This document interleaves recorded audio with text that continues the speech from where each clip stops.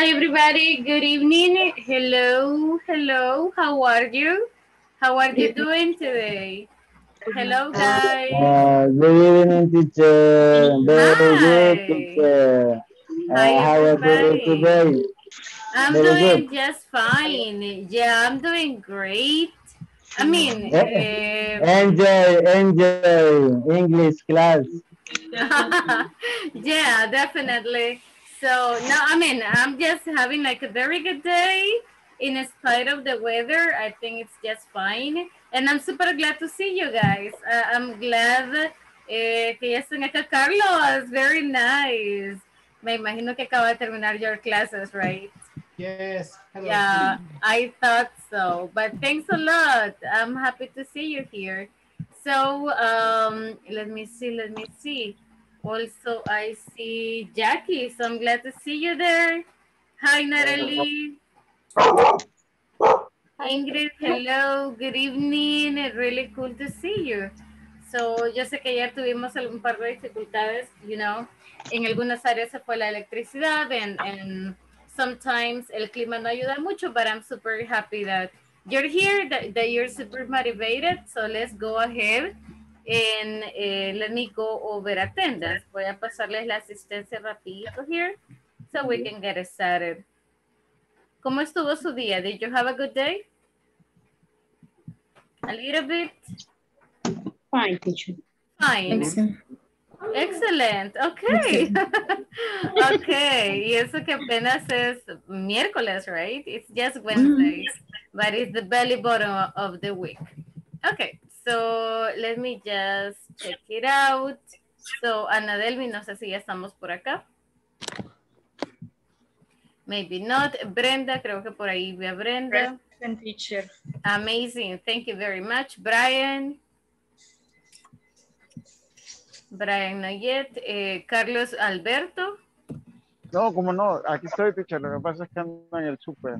Gracias, Brian. Thank you very much. No worries. Jasmine. Jasmine todavía. Dani. Dani ya lo escuché por ahí.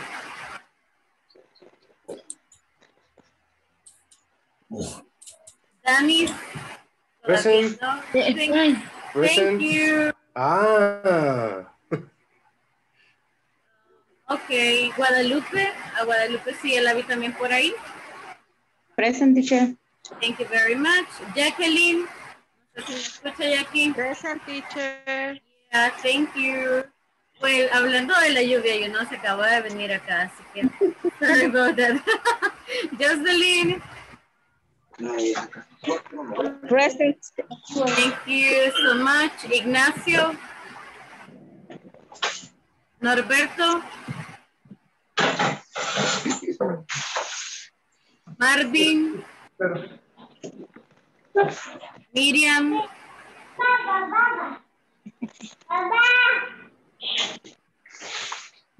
Okay, so Miriam is not here yet. Moisés, sí lo vi súper temprano. Hi Moisés, gracias por estar acá. Pedrina. Present, teacher. Thank you. René. Present, teacher. Gracias René. Ricardo.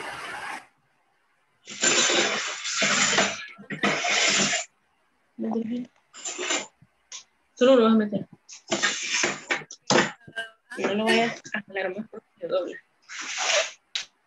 Ángel, todavía no. Natalie está por ahí, right? Present, teacher. Ángel, thank you so much. Alcancé a escuchar que dijo Ángel. Sí, Marvin López.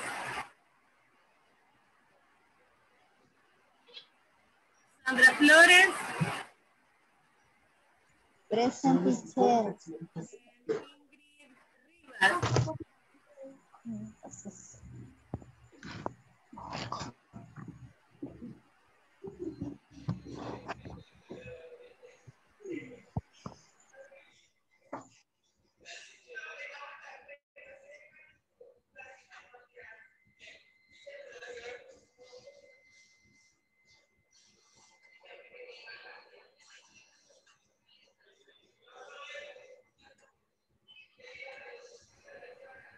Okay, guys, sorry, no sé si me van a lograr escuchar porque está súper fuerte la lluvia acá, pero espero que sí. Igual nos vamos a ir ayudando de la presentación that I have para que siempre podamos participar, right? El día de ahora vamos a utilizar un poquito can and can't para hablar de posibilidades. So, vamos a enfocarnos en esta parte. Pero antes de iniciar, I have like some questions. Tengo un par de preguntitas para ustedes and I need your help. So question number 1 says, el día de ayer revisábamos have to, si se recuerdan, y hablábamos que es para obligaciones, cosas que tenemos que hacer. So what do you have to do at home? ¿Qué es lo que tienen que hacer? ¿Qué es una obligación that you have to do at home? I want to listen to everybody, so tell me, what do you have to do at home? ¿Qué es lo que tienen que hacer? Pay of TV. Pay the TV? Like pagarlo? Yes. Okay, Yes. pay the TV. Okay. What about the rest? Yes, Annie? I have clean my house. You have to clean it. Okay. ¿Alguien más? I have washed the dishes. Okay. You have to do it porque nadie más lo va a hacer. Okay. Okay. ¿Qué más? What else? What about the rest? ¿Y los demás?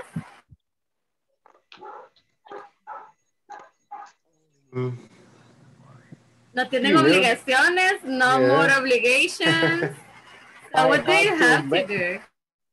I had to make my bed. Oh, nice. You have to make your bed. Okay. Los demás, what about the rest? What do you have to do? Algo que es su obligación. I have to clean my house. You have to clean. Okay. I have to clean my house. Okay, that's okay. What about the rest? I have to clean my I have to house. wash the clothes. You need to wash it, okay. O también hay una palabra cuando tenemos lavadora. Si alguien tiene lavadora, es do the laundry, right? Ya no lo hacemos a mano, sino que la máquina lo hace. So you have to do the laundry or wash your clothes. Cualquiera de las dos. ¿Qué más? ¿Qué más? Cooking. I have cooking in the weekend. I have to cut of gardener. What about the next question? Where do you have to, sorry.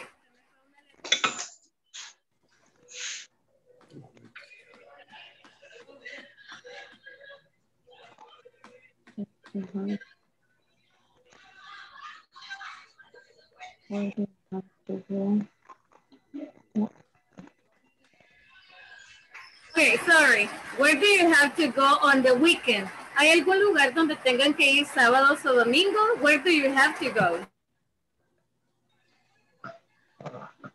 I have to go Visit the grand. I had to the barber class on Sunday. Barber classes. Yes. Really? ¿Está aprendiendo a cortar cabello, barba, everything? Yes. Wow. Ahí llego, Brian. It's very good. Yeah. Very nice. ¿Y los También demás? es cliente mío, por cierto. Y hoy está cumpliendo años, pero no está Visit acá. the grandma teacher. No. Okay. Ángel has to visit the grandma. Okay. Yes. Brian, sorry. ¿De quién es el cumpleaños? No le logré escuchar. Today is Marvin birthday. Oh, really? Wow. Igual que yo. Oh, Birthday. Birthday. No, Ajá. tú no. Happy birthday. Wow. That sounds good. Are you going to celebrate it? Ya ¿Lo van a quiere. celebrar? Ya queremos. A las Igual 10. que yo. cierto. Celebration birthday. tú no. My Yeah. daughter. Right now? Oh, your daughter did. Your daughter. Oh, that sounds super cool. So enjoy it, que lo disfruten. Y si vas a ir al fin de, pues igual. That sounds super good. Okay, what about the rest? ¿Hay algo otro, hay otro lugar donde tengan que ir los fines de semana? Do you have to go to any other place? To the barber classes, to your grandma, alguien más? ¿Cómo se dice? In the ¿Cancha? work. To the soccer field. No. Yeah. No, to work. No, that's so sad. Yeah, I know. I know. Algunos sí trabajamos los sábados y domingos. I know. Okay. Yeah, sorry, but yes, I know. What about this? Who do you have to call every day? ¿A quién deben por obligación llamar todos los días? Who do you have to call every day? My daughters. My daughter. Every Your daughter? day. Oh my God. So they are very toxic guys. My husband. My husband. My husband. Your husband. Okay. Your daughter, your husband. My children. Your children, your mother. Okay. But like every day, todos los días, every day. Yes. Every day. Wow, every day. My So wife. you have a very good communication. Your wife. Pero más que todo, my daughters. My daughters. Okay, your daughter too. Guys, no sé si logran escuchar los truenos. Sí. Está tronando, pero Raining. pero fuertísimo. You Está have bien no fuerte el idea. agua, teacher. Cat and dog. Yes, Yeah. here Yo también it's ya está raining lloviendo por cats usted. and dogs. Y también creo que se escuchan los sería. truenos and everything. So me voy a conectar just in case del teléfono también, por si se va la luz. Yeah. Yeah, it's raining like cats and dogs here, and snakes and everything. Last question: what do you have to watch on TV? What do you have to watch? ¿Hay algo que deben de ver en la televisión? Noticias. ¿Cómo se dice noticias en inglés? ¿Cómo se dice noticias? To watch a news. A news? The news. The news. They are the news. Noticias. ¿Algo más? Series. Videos. Series. Yes. La novela también, sometimes. No, ya las novelas ya no están de moda. Hoy están de moda las series. Series. Yeah, series, yeah. En Netflix. Son novelas con otro nombre. Ajá, ¿cómo se le dicen esta? La de los chinos. Pero es que, son comunes. pero se oye, son doramas, pero es que novelas se oye doramas, como muy adictivo y series como más sofisticado, you know? No, los doramas también. La nueva palabra doramas. ¿Cuánto tiene? 1.5.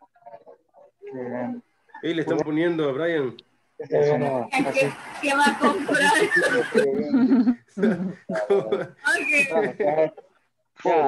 Okay. Casi no. Le están poniendo, Brian. Le están... Teacher, hoy no vamos a pasar el módulo por el internet. Espérenme que ahorita estamos chambriendo lo de Brian, ahorita que le están poniendo. Estábamos escuchando la conversación de Brian. Okay. Let's move on. Ya esperemos que no nos afecte tanto la lluvia and everything. But let's take a look at this part. Te oigo cortado, no sé si solo yo, pero te oigo cortado. Middle. En un momento, yo me voy a conectar directo. Breaking. Okay. Mientras tanto, les dejo esta actividad. Vamos a macharlo, ok, los dibujitos con las palabras de acá. Me voy a conectar directo, denme un segundo. Tome su tiempo. Ya viene la tormenta aquí. No problem. No problem. Hey, 5 compró Brian. ¿Y qué compró? Pero no salió, pero por lo menos ella no salió igual que, él no salió igual que Magna ayer, que andaba buscando pepinos en todas las 10 de la noche casi. ¿Quién? Magna Magna está por ahí. Ah, Oíamos que andaba comprando pepinos ayer. ok. Mary Jane.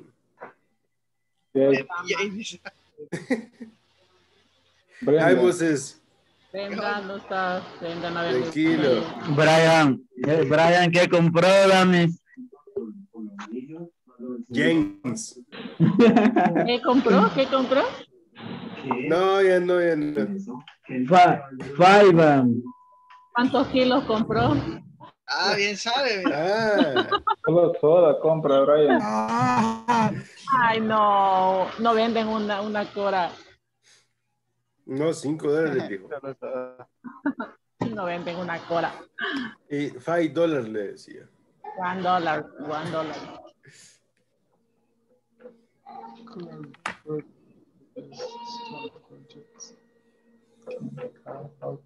Good evening, classmates. Hi, Ignacio. Evening. My class. La teacher, ¿por qué no fue? Sí, se vino fuerte esta tormenta. La lluvia. Está lloviendo ahí. La lluvia. Sí, La lluvia sí. me trajo. Está lloviendo en el Tunco. No, right now is No, Sur City. Ingrid vive en las Margaritas. Brian también, ¿va? Brian No. también. No. Hey, Norberto. Yes. Y la verdad no sé si está lloviendo porque me vine del súper, pero creo que sí. Y más que me vine en moto. En moto. Brian, pero tú eres el que vives aquí, ¿verdad? En las Margaritas también, ¿verdad? En Prado. La teacher. Hola. En Prado. No, de repente escuché que hablaban de las margaritas and everything, so no sé qué me perdí. I don't know what I missed. Es que está lloviendo fuerte aquí en las Margaritas. Solo lo escuchó y ya se le perdieron $5, ¿verdad? Lo que tú ocupaste. Brian, ¿qué compraste, Brian? Solo cosas de dieta. No hay que estigmatizar a Soyapango. Calmado. ¡Ignacio! Hi, teacher. Yo estoy perdida ahorita. Yo no sé si es Brian o Moisés que vivían aquí en las Margaritas también. Teacher, No, yo vivía ahí en las Margaritas. Pero vivía. Ajá. Claro. Okay, so, estamos haciendo el matching.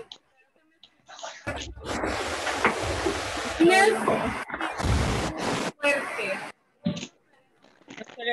No se le escucha, teacher. Nada. Se le escucha nada, teacher. Hace bulla como que. Han suspendido las clases. Teacher, hacemos grupo, teacher. Clases que han suspendido hasta nuevo aviso. Emergency. Vamos a hacer el matching de estos, alright? Ok. So, de la parte de where do you store, como a dónde se guardan, where do you store these?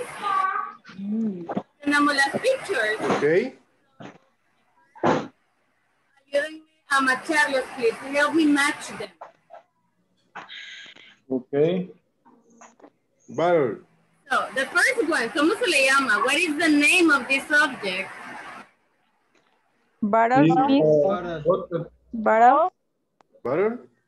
Button.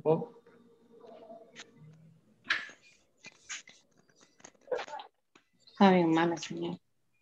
Sí, está bien mal. Butter. Vamos a apuntar el módulo todos. Yes. Vamos a repetir el otro mes. Okay, la siguiente, what is the next one? Cup. Cup.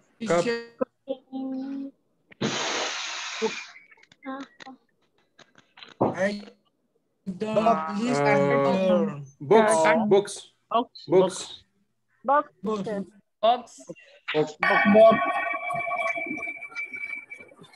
Right. Bag. El otro right bag. Bag. Y el otro. Can.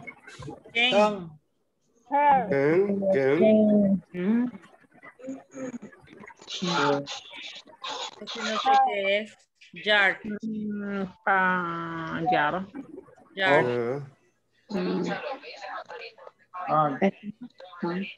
Transporte.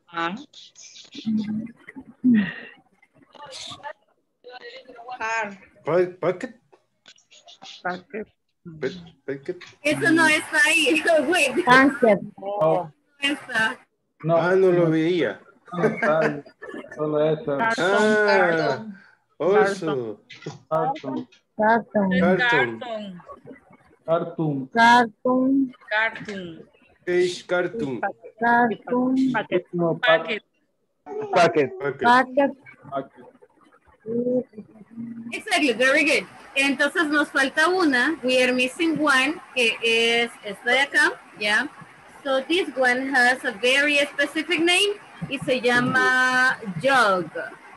So this is a jug, exactly, como un pichelito, right? So Yeah. this is called a jug. So this is a jar, ya por lo general esa es como la forma y son de vidrio, they are made of glass. And this is a jug, como para bebidas. We have cartoon, no cartoon, porque los cartoons son como los animados, right? Las caricaturas. But this is carton, a carton, que es el material, no es box, sino que es el material, carton, exactly. Boxes, so yeah, this is a box, and this is a bag. So, here les tengo un par de ejemplos, but espero que me logren escuchar. I hope you can hear me, o al menos me puedan ver, because I have the objects here. For example, I have this. What is this? Bottle.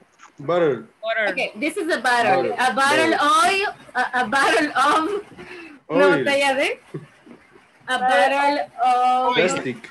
oil. Exactly. I have this one. So, how do you call it? ¿Cómo se llama? Jar. A jar. Exactly. This is a jar. I have this. What is this? Can. A can or a tin. Exactly. This is a can. A can. A tune. This is a can. I have this one. Es box. Carton. Box. Actually, esta es una cajita. This is a box. But, pero este es un tube. So we have a box and a tube. So son como diferentes. A box and a tube. I have, wait. Tengo más. Me fui a traer todo antes de la clase. What is Brian this? fue el super. Esto fue lo que compró Brian. What is this? Se lo llevo a la misma. Exactly, this is a jug. So, es como, how do you call them? ¿Cómo se llama en español? How do you call this in Spanish? Una jarra, right? A lo guanaco es pichelito. Pichelito, okay. Okay, una jarra, no, creería que no es una jarra, right? So, for us, es un pichel. Al guanaco, so for us, it's a pichel. And I have this one, como cuando vamos a comprar. So I have this. How do you call it? Bag. Exactly. So this is a bag. Okay. Now, lo que vamos a hacer es lo siguiente. En grupos, in small groups, vamos a escribir dos ejemplos de cosas que vienen en esos contenedores. Por ejemplo, lo mismo que acabamos de hacer acá. I have a can of mushrooms. So es una latita de champiñones. So a can of mushrooms, yeah. For example, a bottle of water, a bottle of oil. So vamos a escribir dos ejemplos de cosas que vienen en todos estos contenedores. Are we okay? So jar, solamente recordemos, jar es esto. This is a jar. Y el otro es como, puede confundirse, but esa es una jug. So jug and jar son diferentes. They are different. So, give me 1 second. Solo son 5 minutitos para que lo puedan hacer en grupos. You know, ayúdense, help each other. Recuerden todo lo que tienen a su alrededor en la cocina. And then we come back y los compartimos. So we will share them now. 5 minutitos, 5 minutes. Let's go.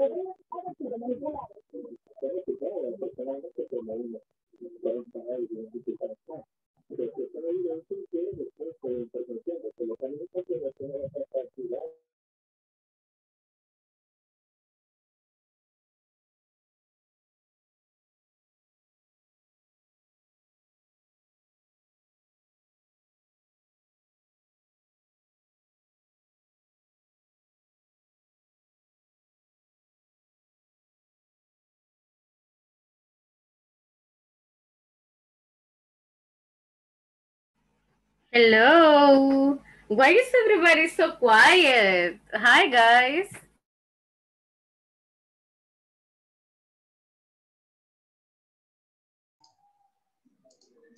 Hello. Hi, guys. Hello.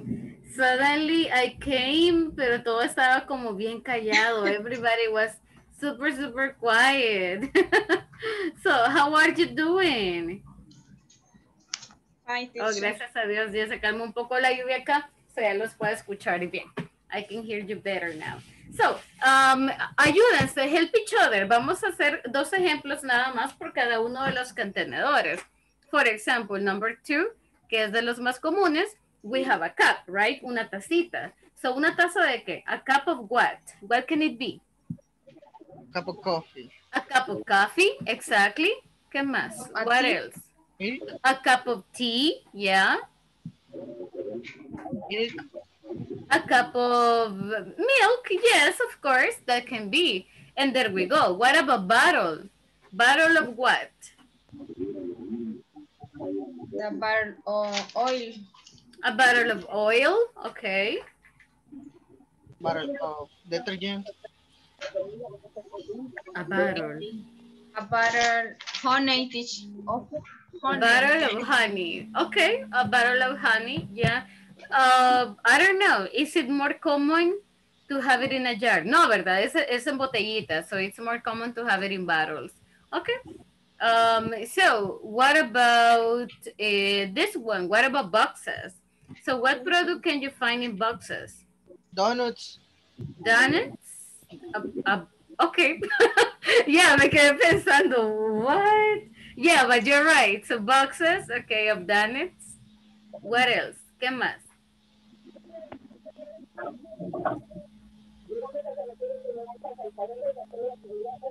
¿Qué más?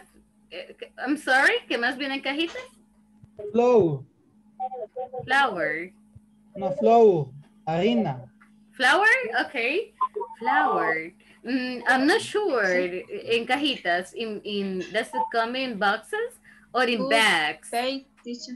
Toothpaste. Toothpaste, okay, the toothpaste tube viene en una cajita. It comes in a box, okay.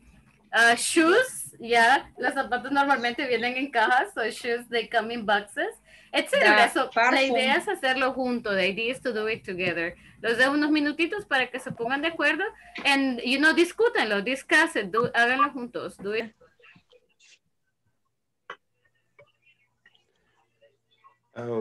Can use.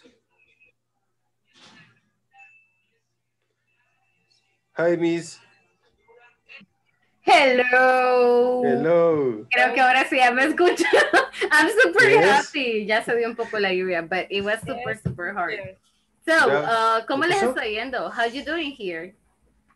Very good. Pedrina tiene problemas de audio. Sí, por ahí le escuché that. René también. Es que está lloviendo Jacqueline también. muy fuerte. Well, yo creo que es bastante generalizado, right? A la mayoría nos va a afectar, pero...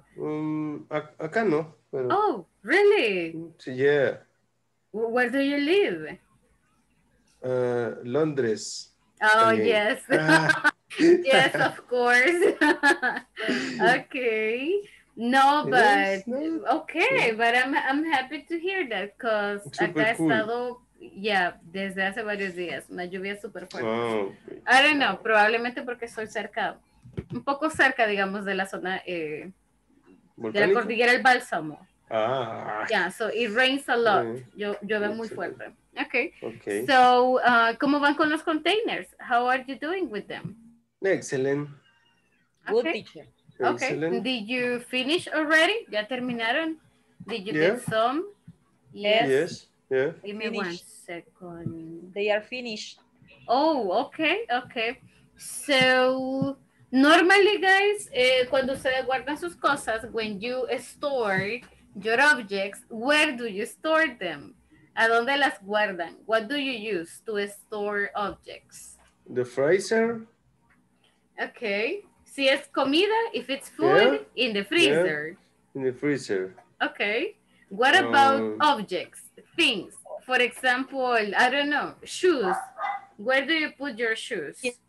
Chinero, teacher, pero no sé cómo se dice en inglés. ¿El qué, perdón? Chinero. En el chinero. Oh, okay. Pero no sé cómo se dice en inglés. Ahorita se lo escribo en el chat. Se llama cupboard. So this is a cupboard. Cupboard. Okay. Cupboard. That's a cupboard. Or, dependiendo, también puede ser un shelf. Como un estante. Depende de la forma, right? So it really depends there. Hi, Pedrina. Me alegra verla de regreso. Happy to see you back. Yes. But it could be, puede ser solo un cupboard. Pero ahorita ya creo que ya se está normalizando esto. También. Yeah, I'm happy to hear that. Sí, quizás estamos cerca ustedes. Where do you live? No, yo vivo en Mariona. No, bien lejos. Está Pero lloviendo. creo que es general, las lluvias se han intensificado. Okay, so yeah, that's a cupboard. What about like little objects? Normally, for example, in our houses, tenemos algunos lugares donde vamos guardando cositas.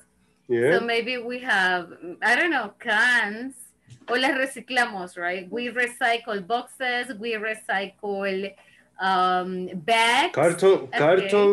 Carton, exactly. Or cardboard, plastic bags. Tenemos una mamá de todas las bolsas plásticas. So we have like a big one. Or butter plastic. Oh, do you recycle them? Yeah. Okay, what do you do with them? ¿Qué hace al reciclarles? What do you do? For example, number 1 is PET. Or number 2, HDP. The use in the production in my company. Okay. For me is broom. Oh, brooms. Broom. Oh, brooms. So your company, su compañía compra. Does your company buy plastic bags?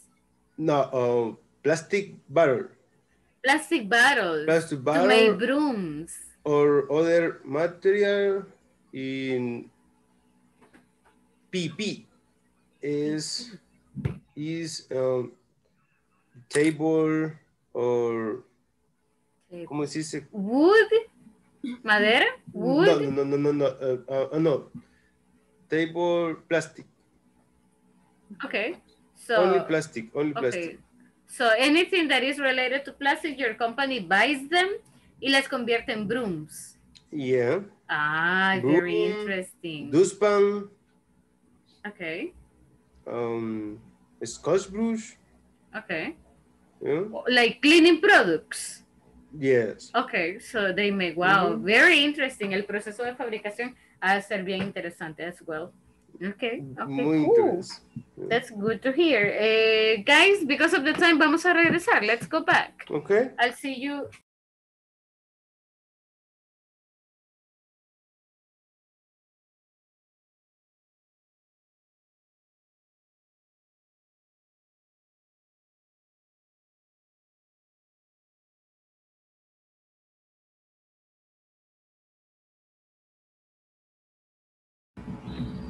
Okay, so thanks a lot for coming back. Thanks a lot for joining.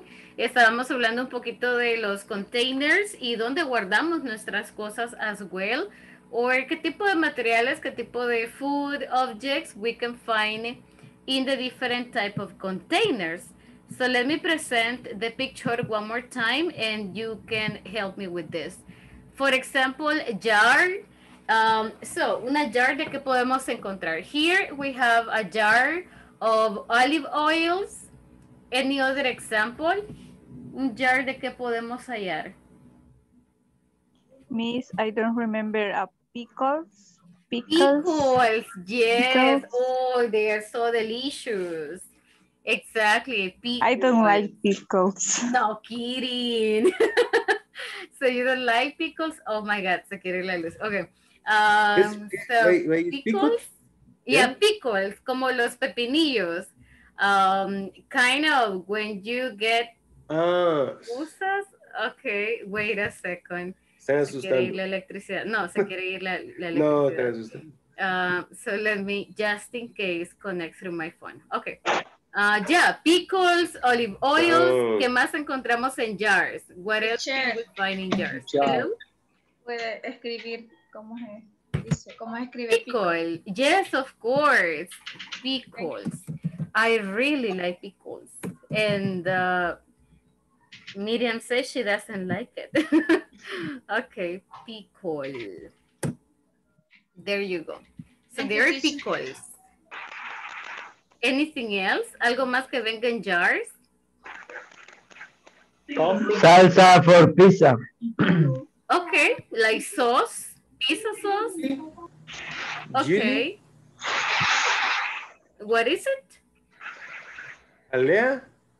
Oh, okay. Yes, Okay. Alea. So some jam. Okay, let me write it down.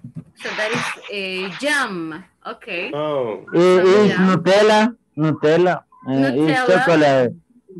Chocolate. Yeah. Okay. Okay. Yes. Why not? Palmitos. Yes, palmitos. Yeah. Palmitos. To be honest, nunca los. Creo que los he visto, but I don't know. Creo que nunca los he comido. Are they good? Very delicious. Palmito. Jam. Está en el chat. I wrote it in the chat. Jam. Okay. Okay. What about a packet? ¿Qué podemos encontrar un packet of? A packet. Tea? Tea, probably. Okay. Jelly missing.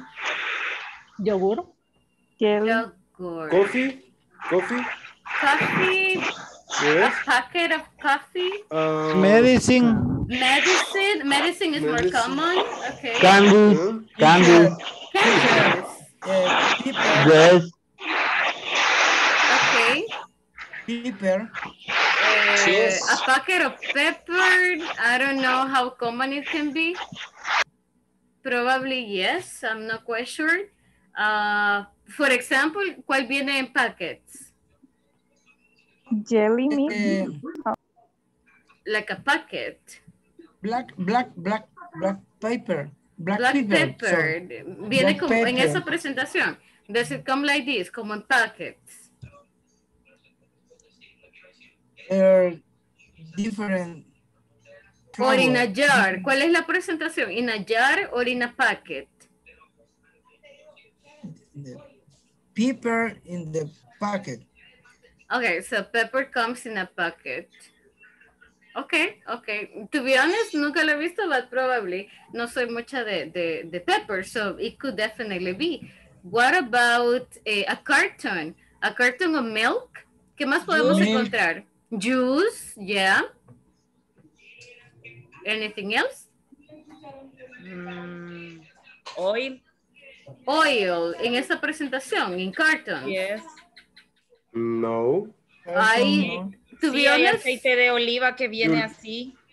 to be honest, nunca he visto, but of course, it could be. They come in jars. Well, olive oil he comprado en bottles and bags, but I don't know. It's metallic, the box. No, es una caja de cartón así, pero es un cartón de metal. De metal. No, es Tetra Pak. Do you have it in your house? No. So, tal vez si alguien tiene, algo carton, so we can take a look at it. Porque a veces compramos en presentación diferente, right? But that is totally fine. That's okay. Alrighty. Yes. Now, we are talking about storing y tenemos here a little question that is, ask your classmate about the products they store and where they can store them. So talking about products, I was asking you before, ¿dónde guardan sus cosas? Where do you put your stuff? Where do you store your stuff? For example, Danny me mencionaba que Danny was saying that él usa mucho el freezer. So he uses the freezer or the refrigerator cuando hablamos de comida, right? When we are talking about food. Beer. Especially drinks. Okay. Especially drinks. Okay, thanks. Okay. That's totally fine. That's good.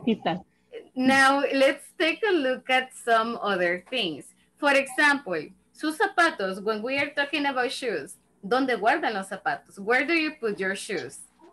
Where do you store? Down bed. Down bed. So no container, but under the bed. Okay. Yeah, teacher. Okay. Refrigerator. No, they cannot be refrigerator. Definitely not. Okay. So what about the old clothes? La ropa que ya no usan, the old clothes. The one that doesn't fit you anymore. Bags. Use for clean the motorcycle, the shoes. So you recycle them? En bags or boxes. Okay, so you put them in boxes or in bags? Okay. In a basket. In a basket. Okay.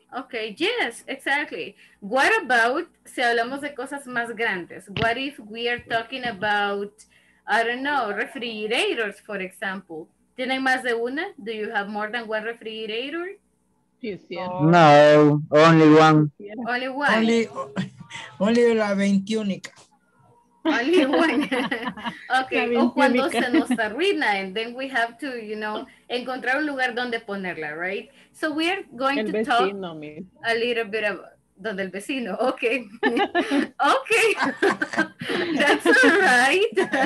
Okay, so let's take a look at the following table. Here we have features. ¿Se recuerdan qué es features? Do you remember the meaning of this word?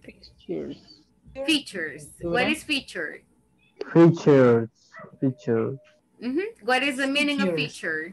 Muebles. No. Se parece. Very similar to furniture, pero close, but no. Feature. It says feature and product. ¿Qué es feature? What is the meaning of feature?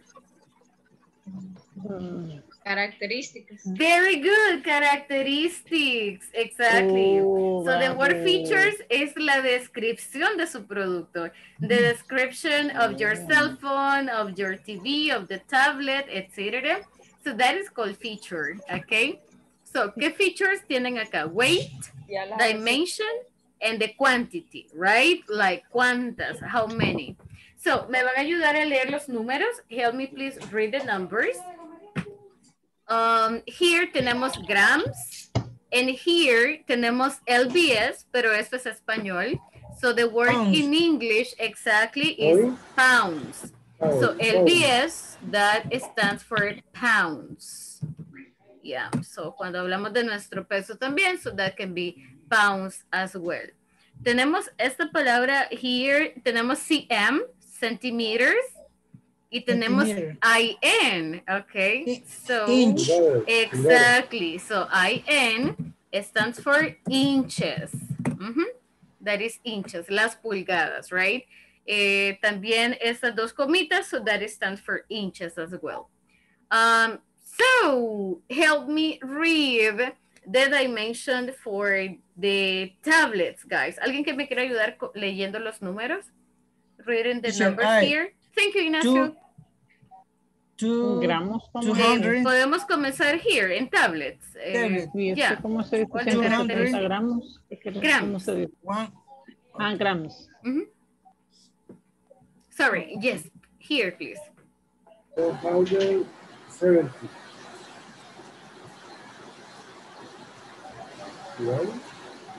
So 117. 117. Already, so that's 170 grams. What about the dimension, Ignacio, here in the tablet? Okay, 19.3 centimeter. ¿Cómo es por? Oh, lee el siguiente. Read the next one. It's okay. 13.7 centimeter and 1.03 centimeter. Thank you very much. And the quantity? 200. Okay, thank you very much. Somebody else, alguien que me ayude a leer la de la televisión? Who wants to help me read the television? Solo son los números. It's only the numbers, so we can practice them. Anybody? 1,100, no? Yes. 100? 112.43 pounds. Okay, yes. Ya present, teacher. 41.3 inches. Por, ¿cómo se dice? You can just say by. By. Lo voy a escribir. By 26. 26.7 inches. Thank you. And the quantity? 100. Okay, thank you very much. La última, refrigerators. Does anybody want to help me with refrigerators? It's only the numbers.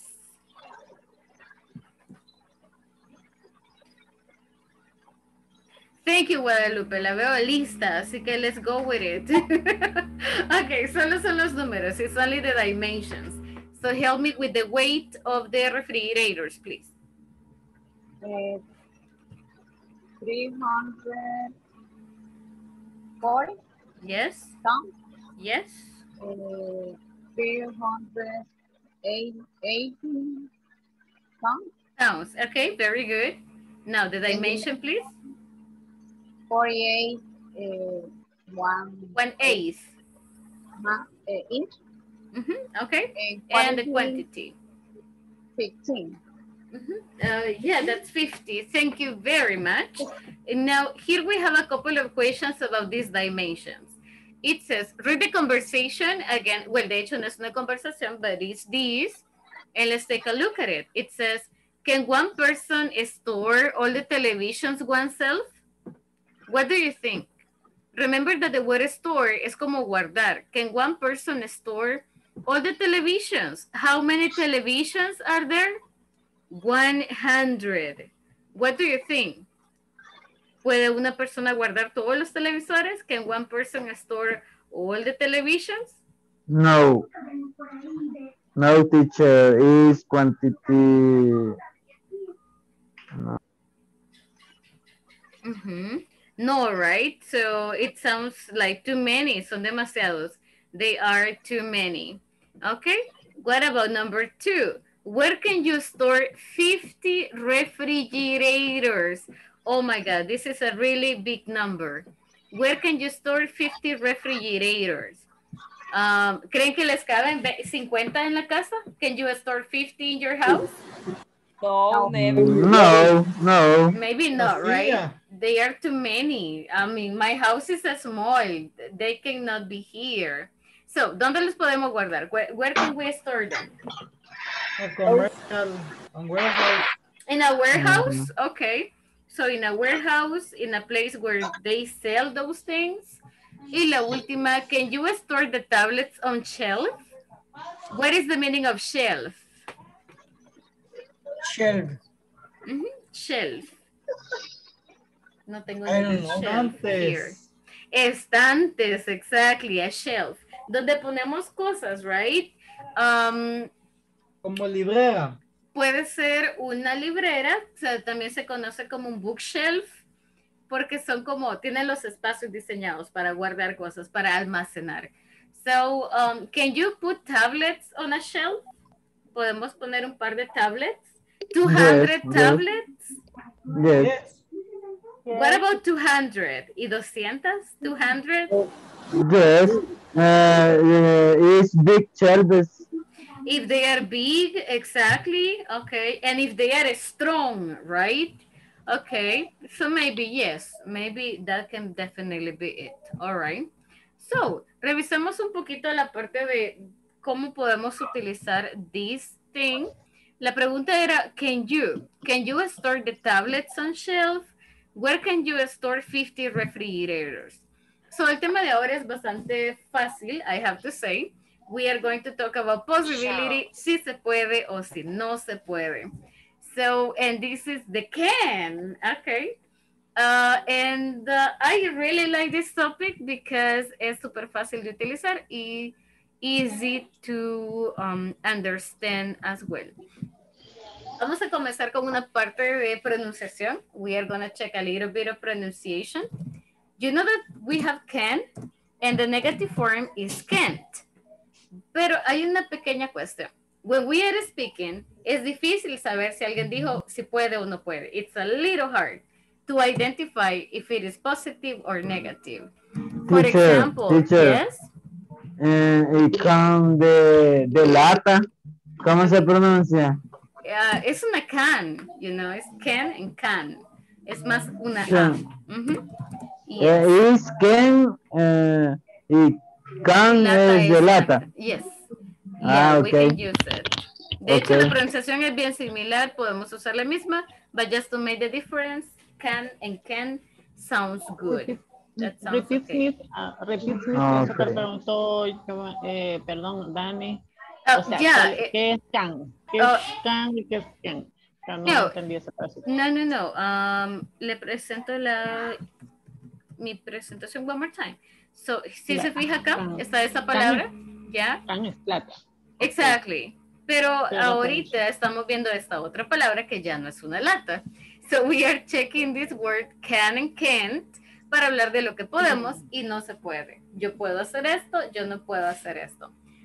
For example, we were talking about dónde podemos guardar, por ejemplo, los objetos que tenemos. So you can store your shoes in a box. For example, podemos guardar los zapatos en una caja. And we can also in the closet. In the closet, okay. So you can, pero no se puede. Se puede o no se puede, sí, ¿verdad? So you can put them under your bed. Yes, I think it's very common. But Ignacio dijo que en el refrigerador. I mean, of course, no podemos guardar los zapatos en el refrigerador, right? So you can put, usamos la palabra store. You cannot store the shoes in the refrigerator, right?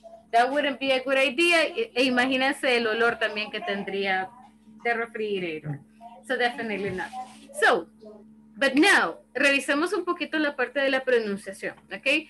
Anthony, please, ayúdenme a leer la primera. Read only this example for me. Su ejemplo, teacher. Sí, solo ayúdenme a leer el primero. Okay.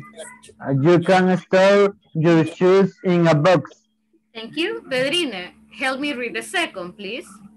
You can put them under your bed. Thank you very much. Natalie, please, ayúdeme a leer el último. Help me read the last. Ya voy. You can store the shoes in the refrigerator. Thank you very much. Ahora, tenemos un pequeño punto en mi slide.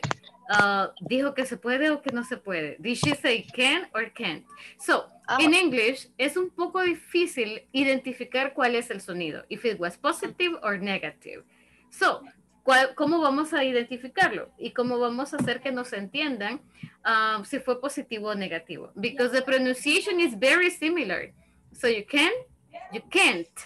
Solo es un pero a veces no se oye porque lo decimos muy rápido. So, vamos a hacer la pequeña diferencia. And I want you to pay a lot of attention here. Positive sentences.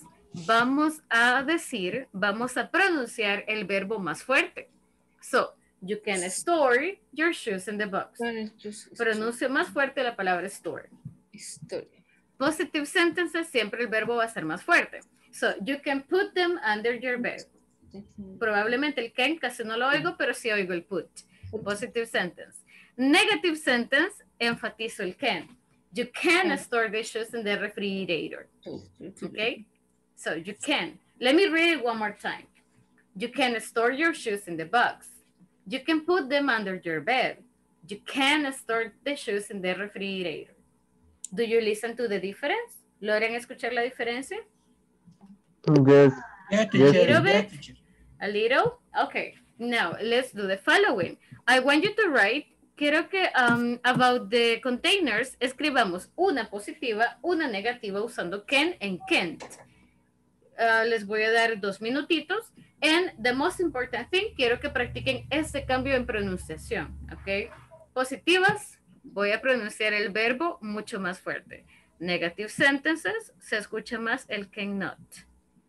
Lo voy a, I'm gonna circle it here. Positive sentence, I hear a story. Ooh, okay. Positive sentence, I hear put. Negative sentence, I hear can't. Esa es la diferencia en pronunciación. You can store the shoes, you can put them under your bed, you can store the shoes. That's the difference. So 2 minutitos, I'll give you 2 minutes. Write one positive, write one negative, and practice the pronunciation, please.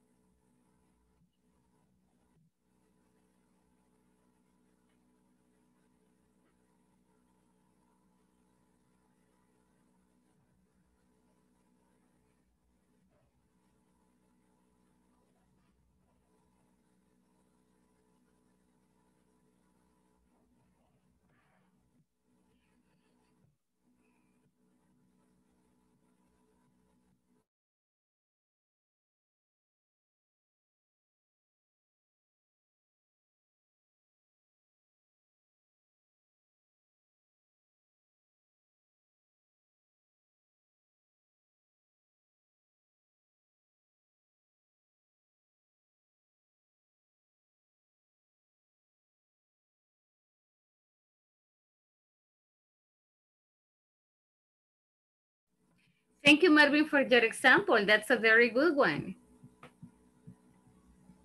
And that's true. Do you recommend la Curazao, Marvin?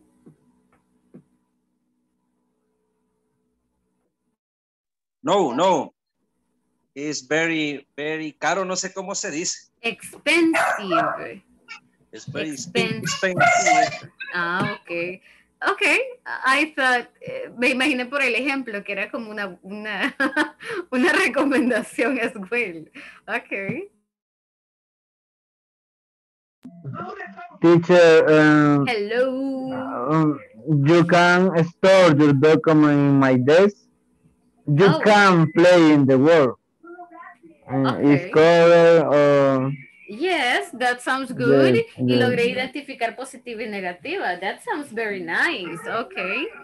Okay. So remember, negative sentences van a pronunciar con más fuerza el can't. You can't. Ya, no importa si se escucha o no se escucha muy bien la T, pero sí es como más fuerte, right? So you can't. Positive sentences se escucha más el verbo. So, Teacher, yes. ¿cuál es el negativo de I like? Well, si es solo I like, sería I don't like. I like it.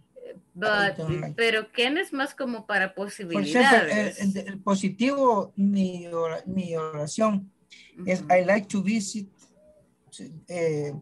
galerías store. Oh, got it. What about can? What about utilizando esta palabrita que es de posibilidad? I can. Cosas que podemos hacer o que son permitidas. Vamos a hacer posible. Okay. You can go to the United States without a visa. Oh, yes, Marvin, that's a good one. I got it. You can store a painter in the box. Jocelyn, no sé si es painting, pintura. It says pintar, but me corrige if that was not the idea. Es printer, pero es que por la que corrigió. Oh, no se preocupe. Okay, yeah, I want to make sure. Okay, so you can store a printer in the box. Okay, that's a good one.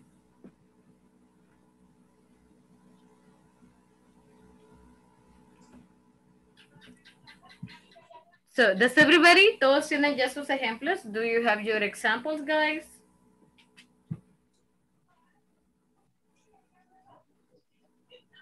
I hope so. Ok, so listen up. Vamos a hacer lo siguiente. Para practicar un poquito pronunciación, vamos a ir a los grupos y van a leer las oraciones, right? Be careful in positive and negative sentences. Y los compañeros van a adivinar si es positiva o negativa. Solamente eso, right? So, usted lee la oración, you read your sentences, and your classmates will tell you, for example, imagine that I have this one. Let me write another example. Imagine I tell you, you can't put honey in the tea. Positive or negative?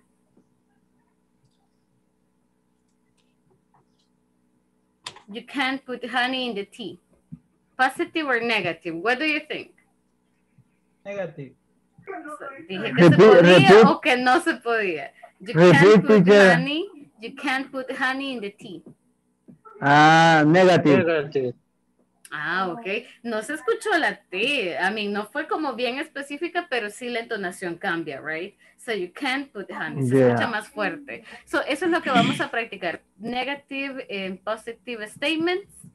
So give me 1 second. Si ya las tenemos listas, please go to the groups. You have only like a couple of minutes y luego regresamos. Then we come back and we practice a little more this topic of can and can't. So go to the groups y solo se las van a leer. Read them, please. Can I store a washing machine in the garden? Okay. Okay. So everybody, let's get going.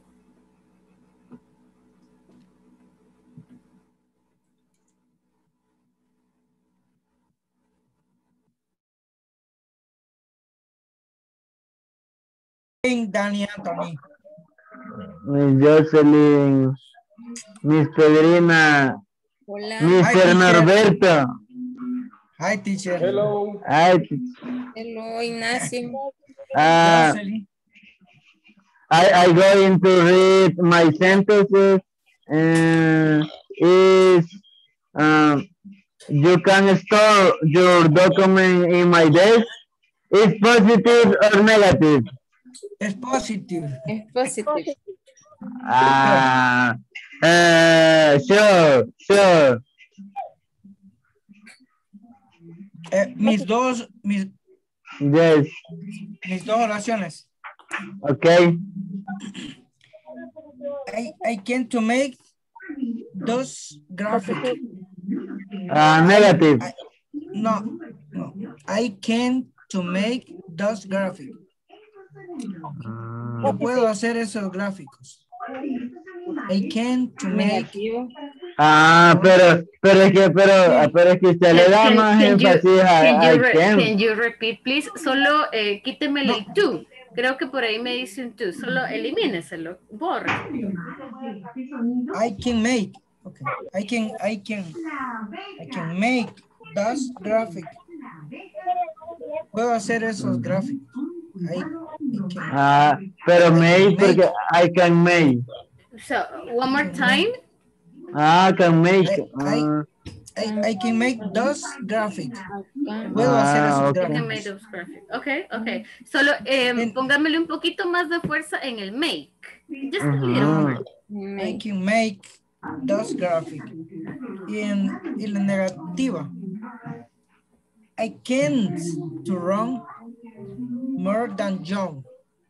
I can to run more than John. No puedo correr mejor que el joven. O más que el joven. That was a good example. Solo quítame el tú,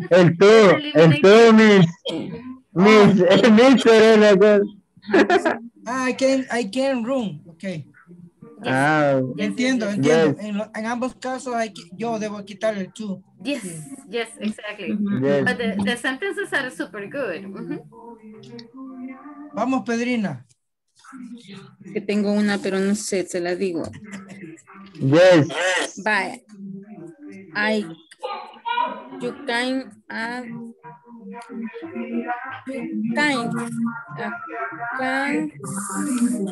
story a binds a house.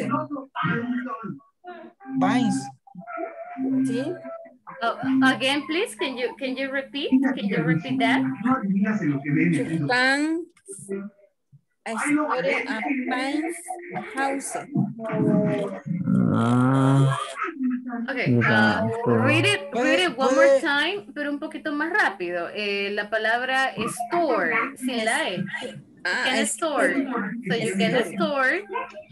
You can store a binds a house. Como la pintura, right? Ajá. You can store the paint.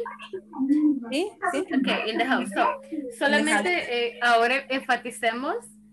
Sí, ya sea el can't o enfatice el store. So you can store or you can store. You can store. So, les voy a compartir una línea. Let me see. English is like this. Oh my God. Wait, let me see if I can do it.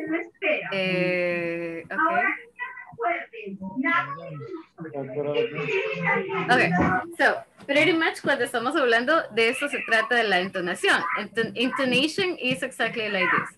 So, cuando es negativa, okay, when this is negative, se pronuncia más fuerte, por eso es que subimos el tono de voz, ¿ya? So, like, you can't, y luego bajamos otra vez nuestro tono de voz, ¿ya? So, you can store objects. For example, imagínense que este es mi ejemplo, so, la forma como lo leo es exactamente como esta línea. You can store the objects, ¿ok? Now, si esta oración es positiva, cambia la forma como yo la leo. El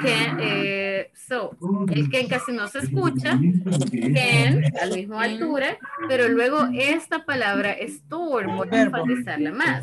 So you can store the objects. ¿Ya? So pretty much eso es entonación. ¿Ok? Menciono más fuerte un verbo o menciono más fuerte el can.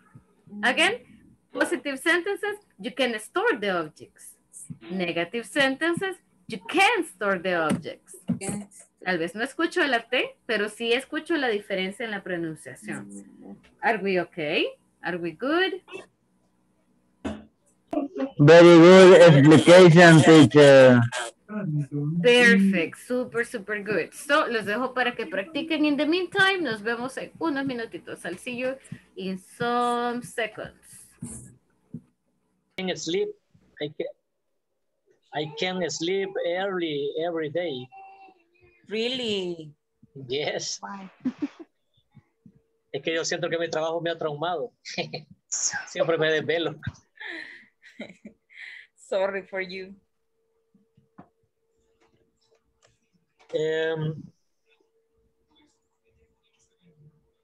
Otra.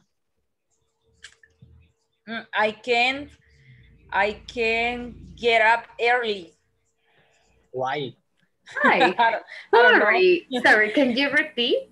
So you can't get up or you can get up? I can't get up. No, no es así. No. I don't know. I can. No. I can. I mean, it's okay. Levantarme. No, I mean, it's okay. It's good. Lo único es esta pequeña diferencia, si puede o no puede. I can get up or I can get up. Get up early. Oh, okay, got it. So you can get up early. Why not? I don't know, teacher. What time do you get up? I get up at 6 a.m. Oh, no, but that's okay. I get up at 7.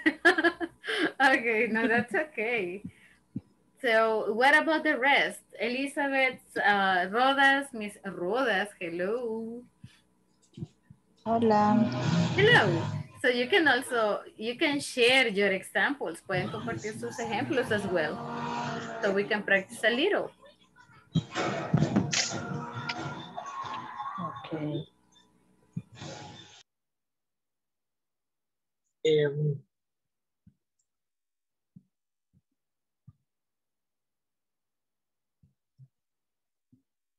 I can take my breakfast in my house in the morning.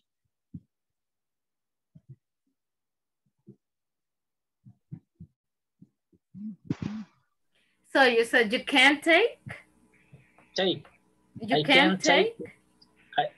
I can take my breakfast in the morning. Why not? Because I don't like to cook. Okay. That's a good explanation. But you can have cereal or fruit in the morning.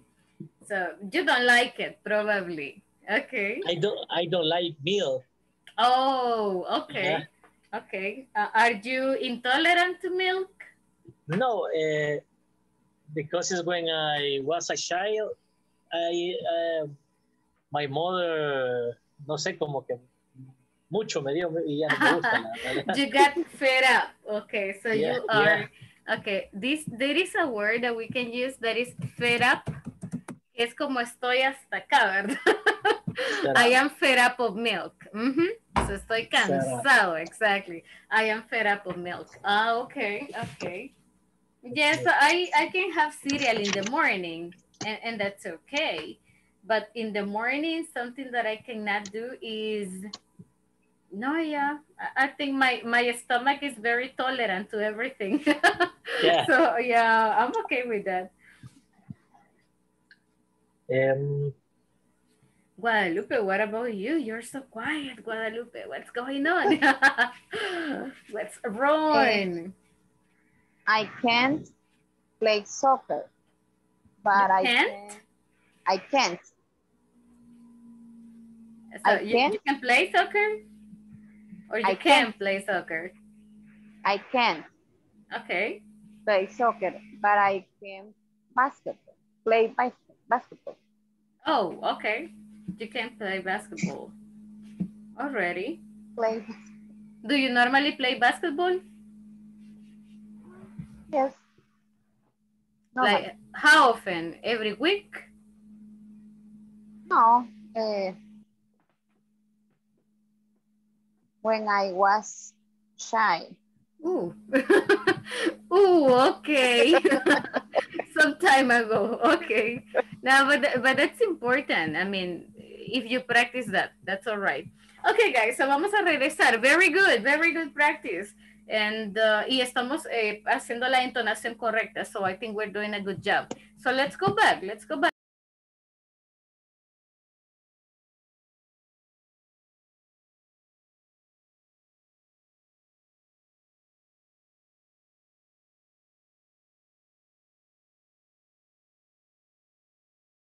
Good evening, teacher. Hi, good evening. Thank you for joining. How are you doing?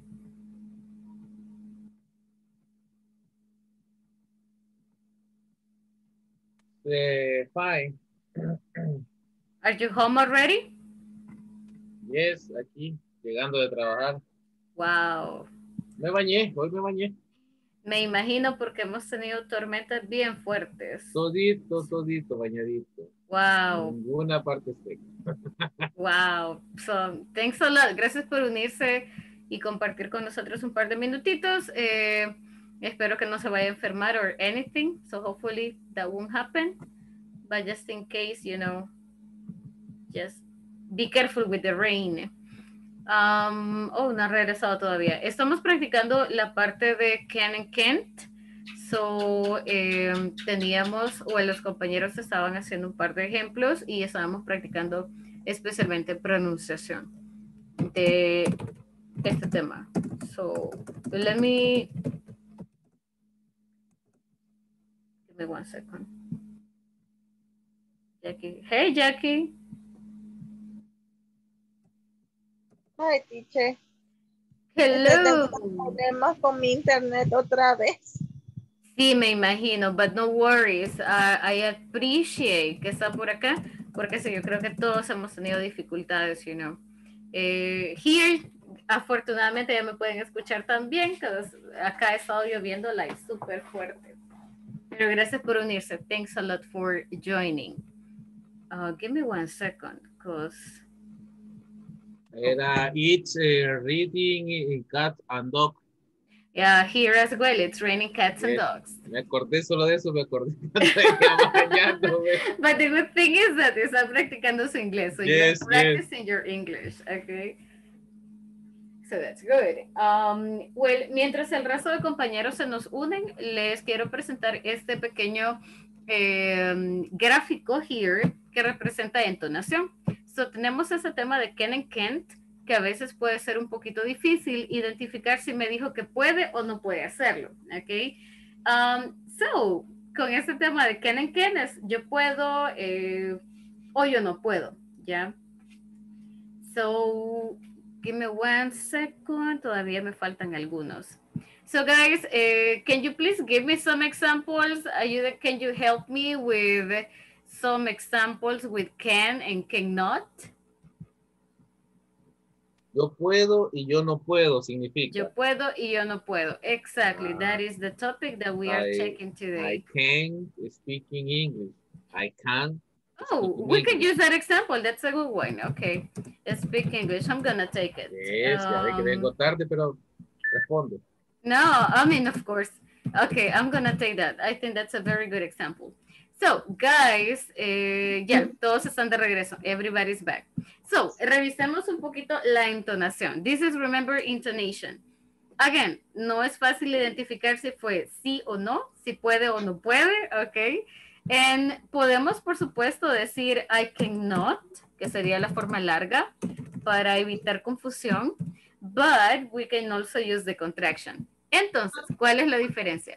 Si se fijan acá en el gráfico, está esta palabrita. So we have this word here, que es can't, y hay un símbolo que es como hacia arriba, right? So this is, tenemos la otra que es positiva, pero el gráfico, you know, eso de acá, está solamente, digamos, sobre la palabra speak. Entonces, ayúdenme a pronunciarla. Help me practice pronunciation, please. La primera, repeat with me. I can't. I can't. Subamos el tono de voz. I can't. I can. I can. I can't speak English. I can speak English. Vamos a hacer esto, así como I can't speak English. I can speak English. Speak English. So, vamos a escuchar mucho I can. I can't speak English. I can speak English. Ahora pronunciamos el de abajo. I can speak English. I I can speak English. El que no se pronuncia tanto. I can speak English. I can speak English. Exactly. I can I speak can English. speak English. I can I speak can speak English. English. I can speak English.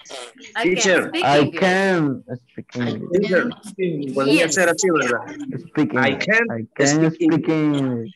because I I can. learn to speak English. Yes, very good, very good. Now let's practice with this. That is like a very useful word. So decimos si yo puedo hacerlo o yo no puedo hacerlo. Again, negativa, voy a escuchar mucho el can't, aunque no escuche la T. Positiva, el can se oye pero suave, ¿ok? Now, díganme que pueden hacerlo. I can do it. Díganme que pueden hacer algo. So, I can do it. I can do it. I can do it. Wait. I can do it. Go to my work. Okay. I can do it. I can do it. I can Wait, drive. wait, can do just a second. Wait a I can second. drive. La primera es yo no puedo hacerlo. ¿Ya? So, ¿cómo lo Yes. pronunciamos? I can't do it. I can't do it. I can do it. I can do it. I No. can do it. Si me quieren decir que sí pueden hacerlo, I can do it. I can do it. Exactly. I can do it. Exactly. Very good. So, esa es la diferencia con la pronunciación, ¿ok? I can do it. Yo no puedo. Yo sí lo puedo I can do I can it. do it. Se escucha el do. I can do it. Yes. Repítalo solo usted ahorita, sí. Quiero escucharla solamente cómo se oye la diferencia. Sure, not a problem. So the first one, I can do it. I can do it. So I can do it. I can do it. Negative va a escuchar mucho el can't. Positive va a escuchar el verbo. ¿Qué es lo que usted puede hacer? I can do it. I can cook. You know, here podemos cambiarlo en everything. Like, I can cook, I can read, I can do it, I can play, I can come. Negativas, I can't come, I can't cook, I can't read. ¿Me están siguiendo? Are you following me? Yes? We good? Yes, teacher. Yes. Perfect. Okay. One example. Dígame, tell me. I can read my favorite book in my tablet. Yes, very good example. Y sí le escuché la parte de entonación que lo puede hacer, that you can do it, right? Very good, exactly. Now, let's take a look at the following part. Y que tenemos las preguntas, right? So here we have questions. And it says can for information and can for possibility. Estamos hablando de lo que podemos hacer. What can we do? Possibilities. So, let me see. I'm going to have some volunteers and no volunteers here. Brian está por acá. Brian, are you around? Yes.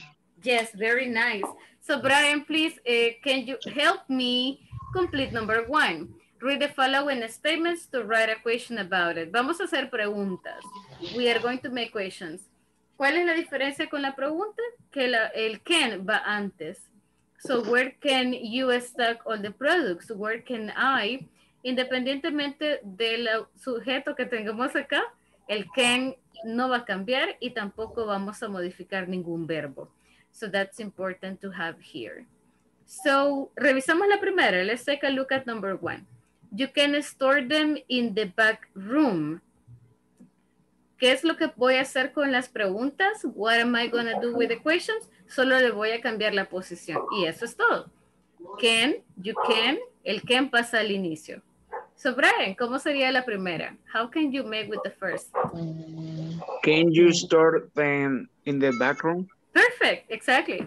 So, can you store them in the back room? Very good. Y eso es todo, súper fácil. Ahí se transforma en pregunta, teacher. Esa es una pregunta. This is the question. So, can you store them in the back room? Lo único que hicimos con Brian fue, you can, cambié el orden y primero va can you. Y eso es todo. And the answer is maybe yes, right? Probably yes. What about number 2? Who wants to help me with number 2? It says, yes, she can. She can sign the form. So, ¿cuál puede ser la pregunta? Can she? Can she? Can Okay. she? Can she? Can she sing the form? Okay, can she sign the Sing the form? form. Yes, she can. She can sign the form. Very good. Eso es todo. That's it.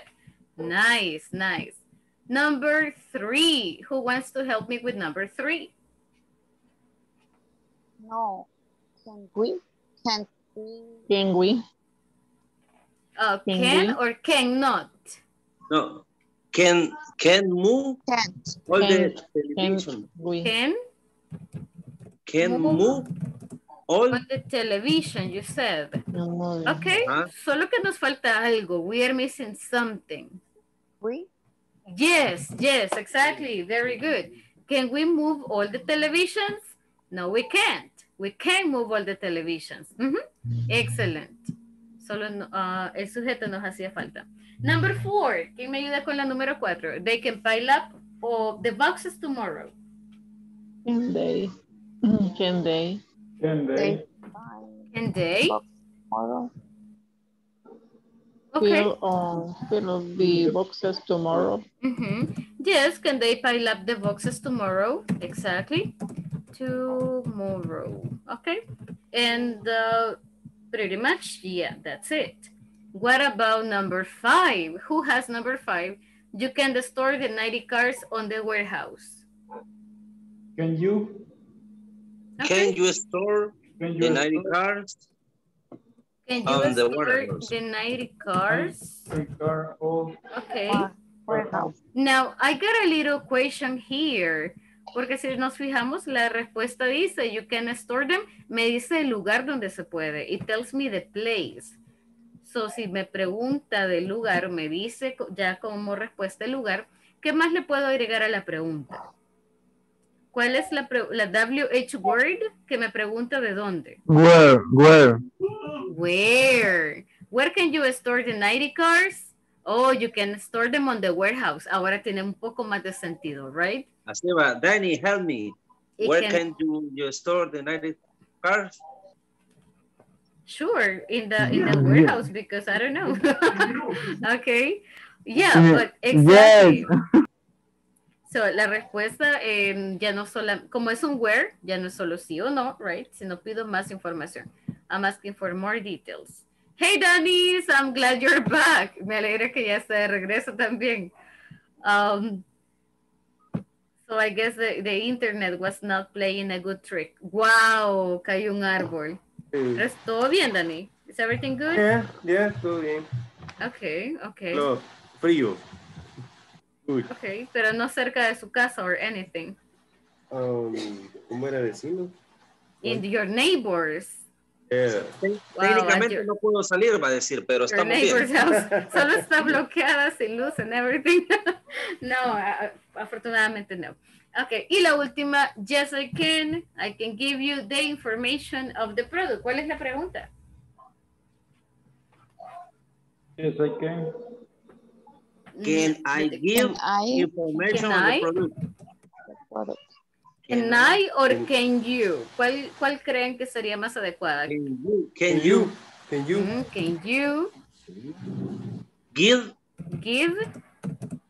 on information? No. Can you give the information? The information. Okay, pero ¿a quién? Can you give the information? Can you give your information? Can you give you? Pero tenemos el you y el you. Can you give me? Exactly. Can you give me the information of the product? Yes, I can. I can give you the information. Now it makes sense. Oh, So, yes, exactly. Hacemos un pequeño cambio ahí. So, si ponemos atención, este tema está bastante fácil. Solamente es para hablar de lo que podemos y no podemos hacer, right? And today revisamos esta palabra que es store de almacenamiento. Now, for the next and the last activity that we are going to perform, we have a little, hold on. We have a little something here. It says, imagine that new products and materials just arrived at your workplace.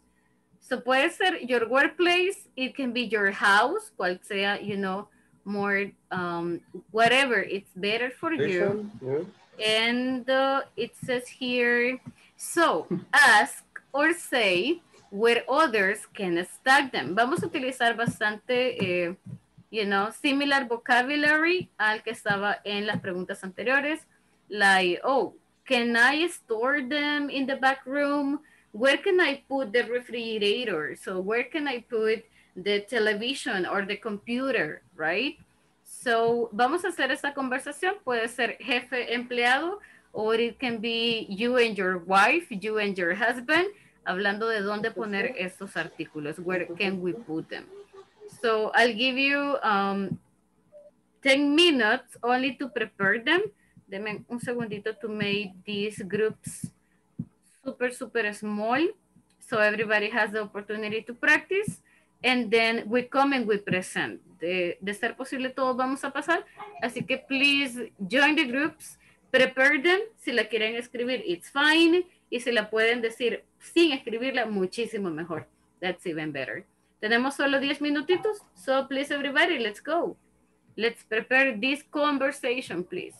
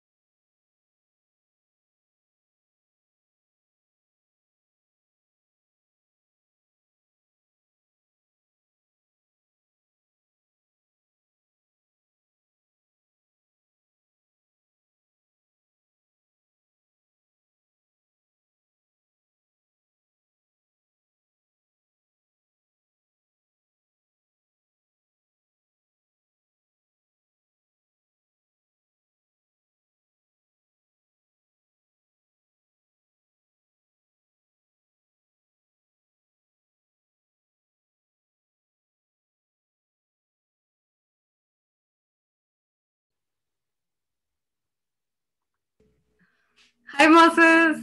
Hi, group. Help me, please.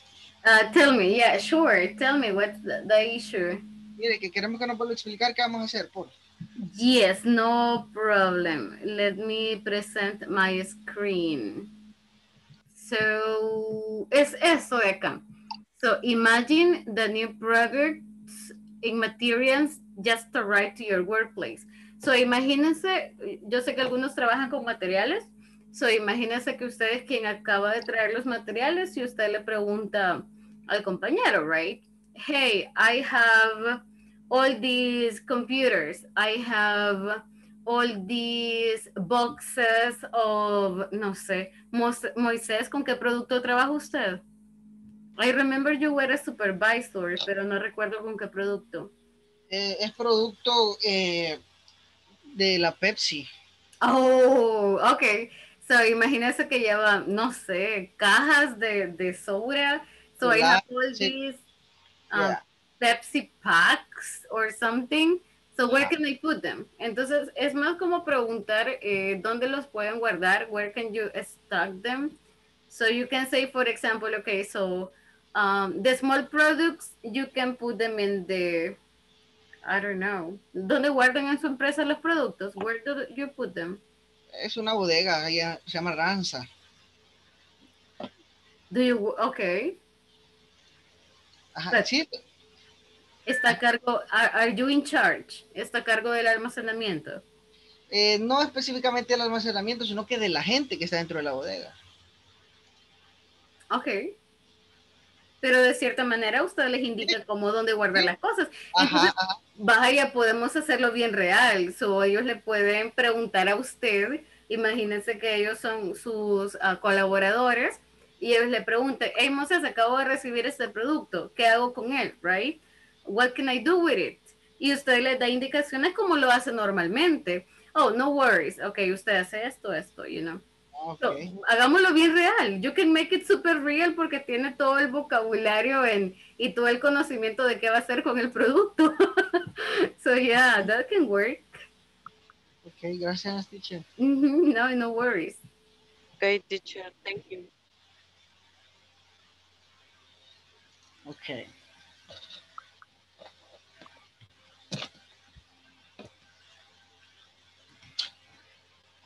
Vaya, Sandra, entonces, si quieren, piensa usted como vaya, que... entonces, nosotros, vaya, pero ustedes ocupan como los buying box de Pepsi. Sí. Vaya, entonces ahí podríamos poner, como decir, hola, Moses, acabamos de recibir el cargamento de los buying box. ¿A dónde los podríamos colocar? Ok. O, ¿a dónde sugieres que lo guardemos? Ok, todo se guarda en una cosa que se llama rack, que es como un estibador. Entonces así en un solo lugar. Ajá, es un rack. Solo que ahí para que me lo pregunte en inglés, lo tengo que traducir. Vea, ¿cómo me dijo la pregunta? Para que lo traduzcamos. Ahorita lo... Vaya.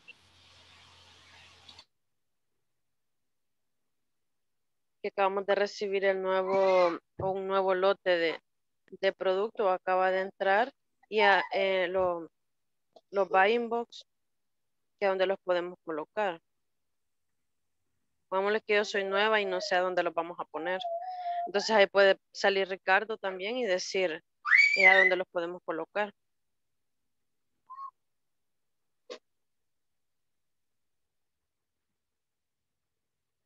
Ok, entonces sería como we're saving, nosotros recibimos, ¿verdad? The new product.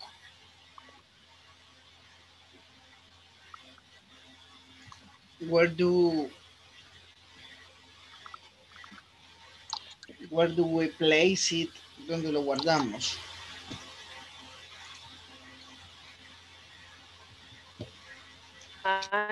Ahí como dice, arrive at your workplace. Ajá.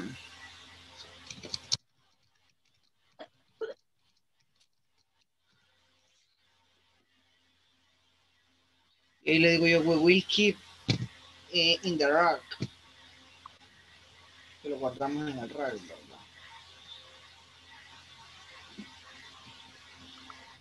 ¿A dónde lo vamos a colocar? Rack, se llama. Rack. Rack.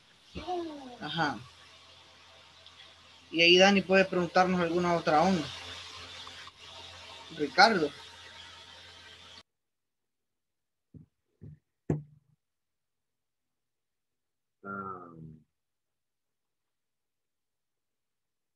I can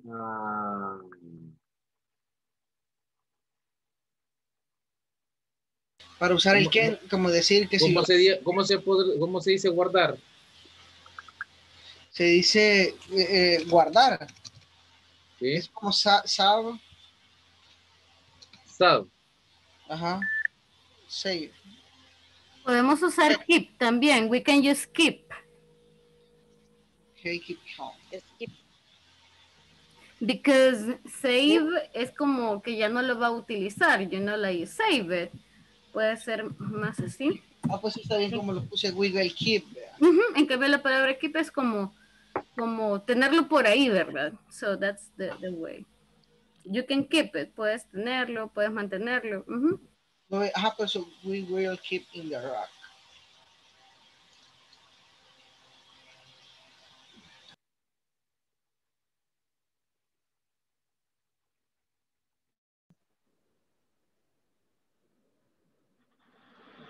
En resmas, diría. Resmas. Bien. Bien. We answer boxes. Boxes. Cajas. Por ejemplo, ajá, boxes. Trae, por ejemplo, boxes. Brings 10 reams o resmas.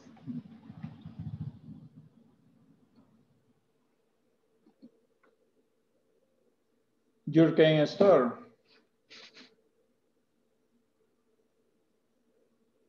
I am store in the archivo, no sé cómo se dice archivo. Sería en archivo o también podría ser en warehouse. ¿Cómo se diría estantes?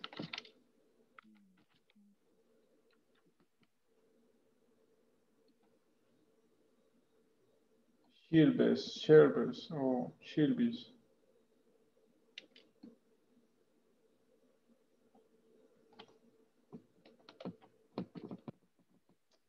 O table.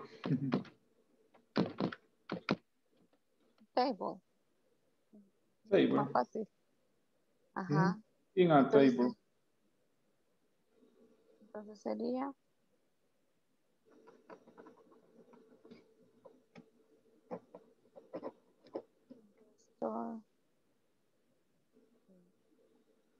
remas, a saber cómo se dice. Me parece que es race, rios, algo así.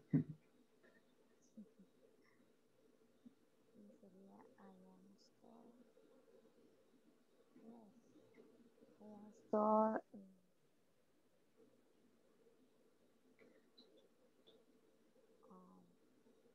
on the table. Eso es en rema, ¿verdad, teacher? Paper. Sorry, yes, that's paper stack. Okay, thank you.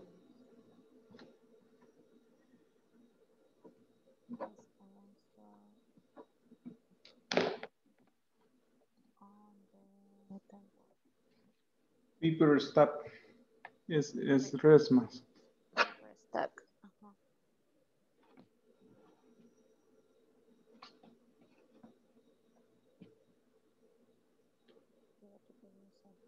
Other question?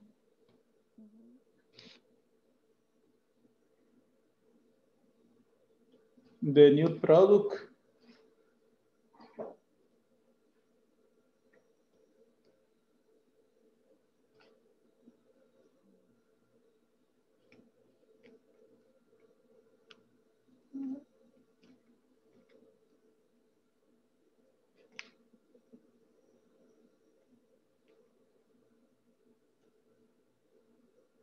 Television.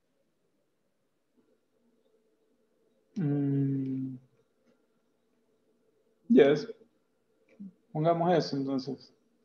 Como ejemplo. You can store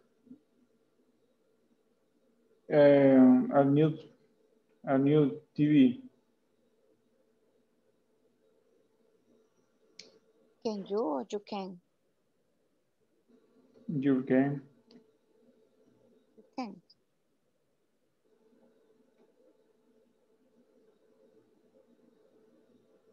Pero es que store es almacenar, ¿verdad? Ajá. Entonces sería your can put.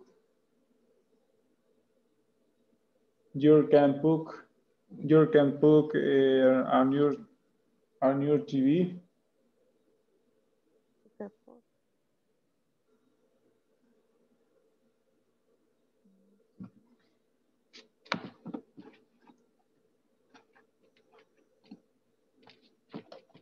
In the warehouse, on the warehouse. Pero si estamos hablando por ejemplo, in the work, tendría que ser un lugar del trabajo. Por ejemplo, la mayoría de trabajos tiene sala, ¿va? O sea, in the living room. Ajá. For example, in the living room.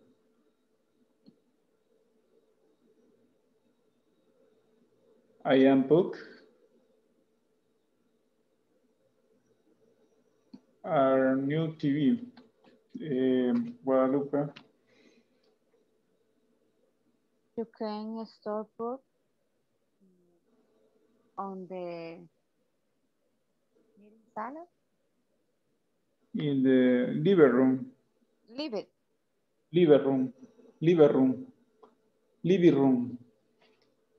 Living room. En la sala, in the living room.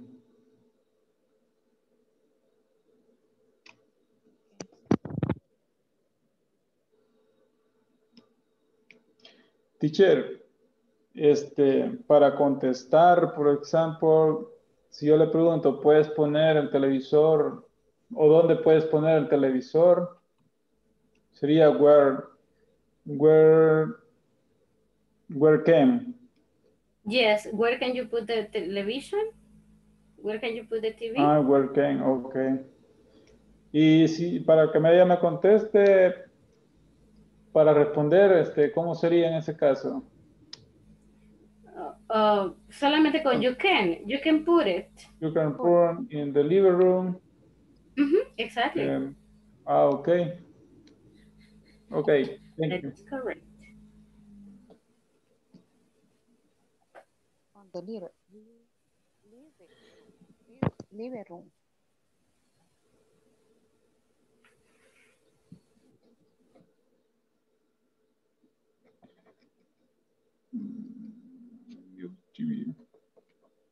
Ok. Entonces, esos tendríamos que mencionar en caso de Que nos toque. De ser víctima. Pues sí, where can put the new TV? ¿Cómo se escribe el living room? Room, Living sí sé, room. pero... Living room. You spell? Ahorita se lo comparto en el chat. A ver si estoy Okay. aquí.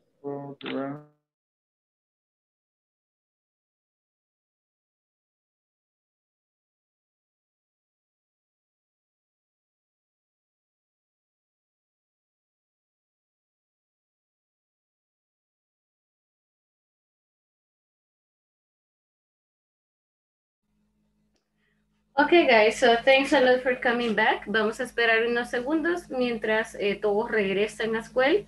No sé si ya tenemos algún voluntario or anybody would like to present first.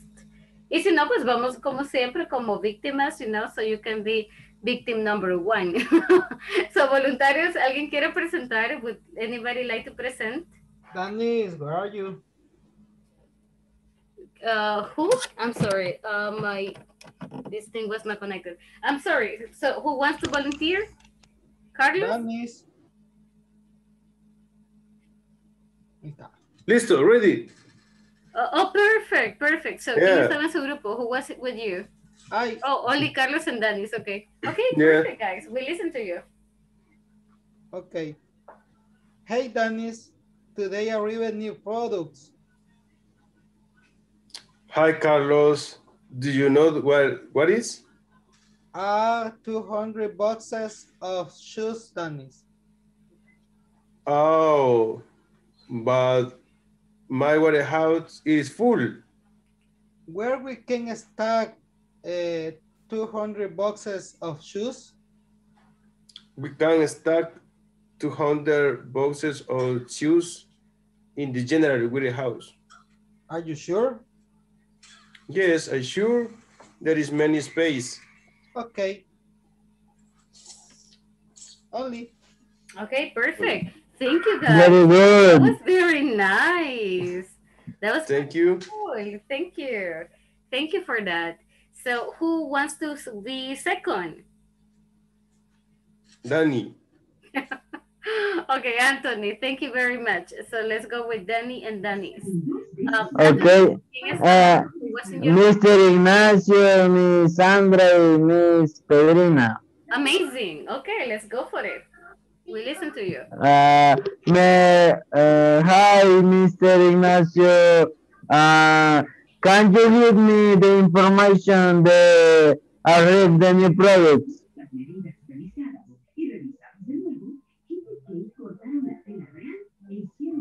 Me dejaron en visto, teacher. Ignacio, hello.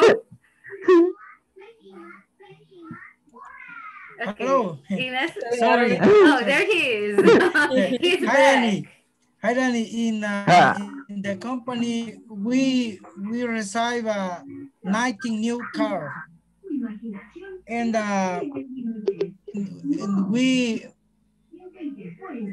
you can see the new car in the field. At the field that company. Sorry, but the car is in the aduana y Lopango. Okay. Where can you store in the parking aduana? Yes, the field is great. Is a grid. In you can visit the aduana y Lopango and to see the new car. Okay, for finish, can you say the phone?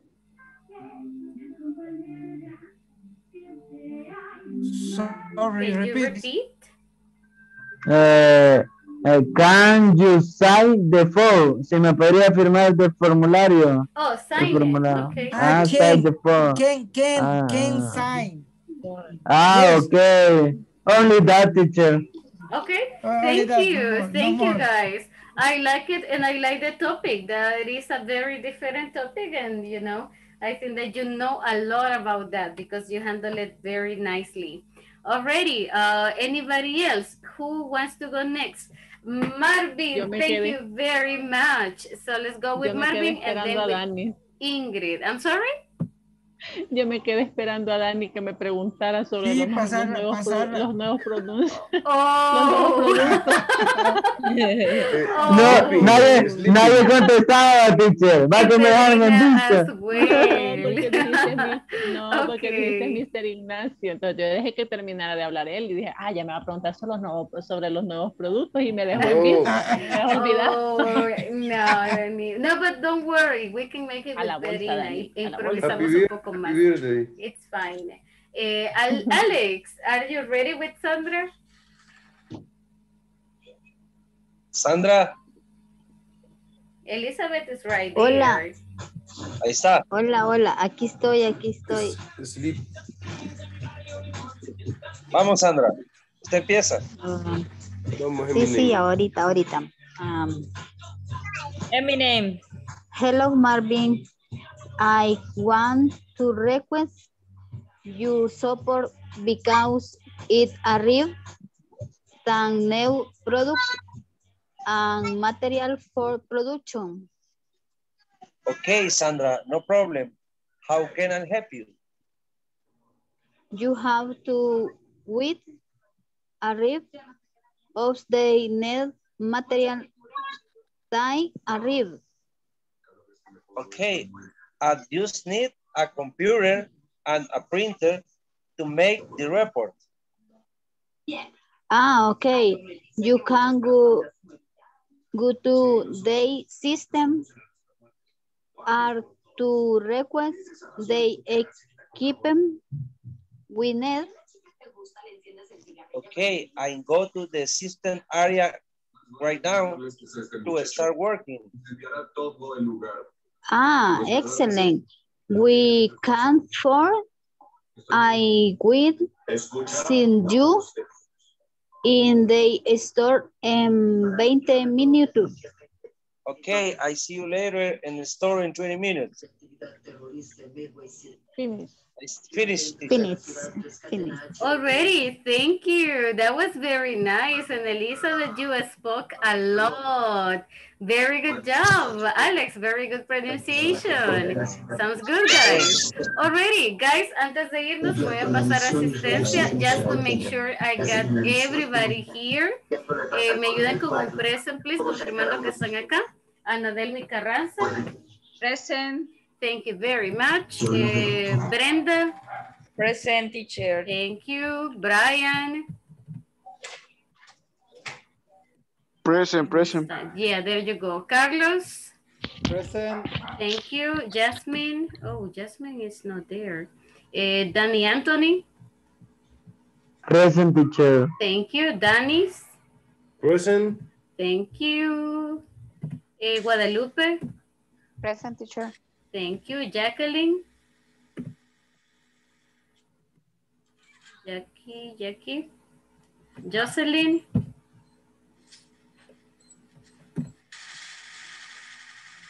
Ignacio.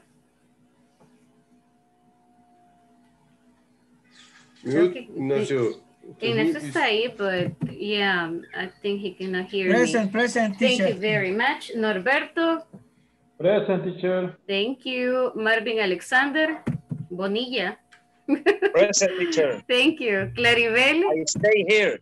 Hello, Miss. I am Cool. here. Thank you. Moses. Present. Thank you Regresó for the Jocelyn. confirmation. Pedrina. Present, teacher. Jocelyn ya está por ahí. Ya regresó. Ah, ok. Nice. Thank you. René Osvaldo. Creo que anda en asistencia, teacher. Por ahí estaba. Ah, ok. Sí, lo vi hace un par de minutitos. Ok, thank you. Ricardo. Present, teacher. Thank you, Ricardo. Sandra Rodas. Present, teacher. Thank you very much. Ángel Daniel. Natalie. Longoen. Marvin López. Por ahí veo a Marvin. Present, teacher. Thank you very much. Elizabeth. Present, teacher. Thank you. And Ingrid Magali. Present.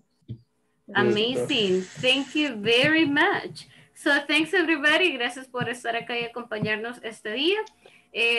Voy a publicarles el día de ahora la primera tarea adicional que les comentaba, la cual va a ser de listening.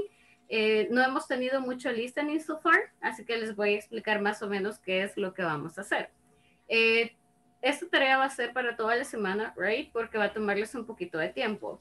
Es una conversación pequeñita, la escuchan y van a tener que escribir o transcribir todo lo que vayan diciendo. La conversación no está larga, pero puede tomar un poquito de tiempo porque es como ponerle mucho listening practice, right? Sí se pueden ayudar, se pueden compartir ideas como, mira, que entendiste acá, qué fue lo que dijo. Y si no le entienden a una palabra, dejen el espacio y continúen, no hay ningún problema. So, les voy a compartir el audio. Actually, it's my audio, so I'm going to share it en un par de minutitos para que ustedes ya comiencen a trabajarlo, right? Y lo puedan enviar el día, eso es para toda la semana, así que si lo pueden enviar, you know, during the weekend, no hay ningún problema. So, Saturday, Sunday, porque les puede tomar un poco más de tiempo. Pero I'm pretty sure que les va a ser como bien retador, because it's listening practice, full listening practice. Solo que no sea un rap. No, es una conversación. It's a little conversation. So, es transcribir. So, si le dice, hi, how are you doing? Usted va a escribir eso. Hi, how are you doing? Right? So, de eso se trata. Sandra Rodas, me regala un par de minutitos, please. Los demás ya estamos super ready. Y nos vemos hasta mañana. Ya les voy a compartir el audio. Bye, everybody. Have a good night. Bye, good night, everybody. Bye, teacher. Bye, teacher.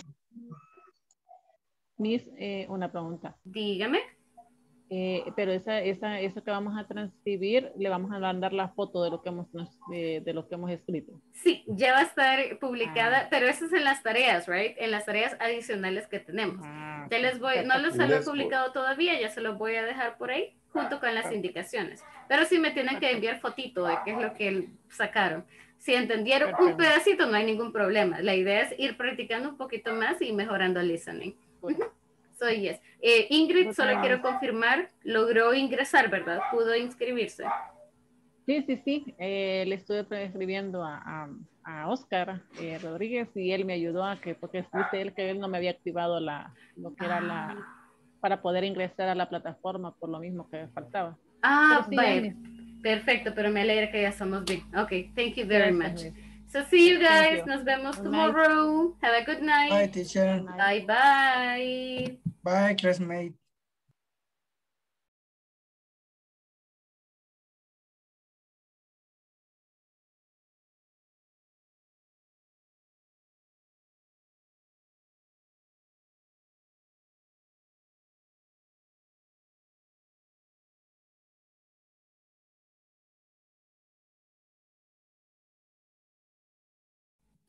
Hi, Sandra. How are you doing?